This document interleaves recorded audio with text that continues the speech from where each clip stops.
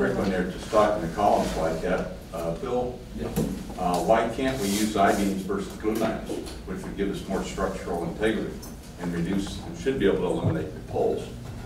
Well, you know, yeah, I would say that I'd love to have that conversation with the structural engineer in moving forward. I think that I wouldn't classify I-beams as having more structural integrity as Gluelams. Are equally, you know, fitting. I was defaulting to Gluelams because it is probably less expensive to stick with wood connections than it is to go to I-beams. Also, the I-beams have an issue with, in the open areas, creating ledges for nesting animals and stuff. But from a structural standpoint, absolutely, you know, trusses, any of those things that still provide the clearance in the section. Beams because that's my fear is that the longer spans, the 20-foot span, or you know, an even longer span further out, would end up calling for like a 3-foot deep beam, which is kind of fun. So unless we're willing to raise the roof again.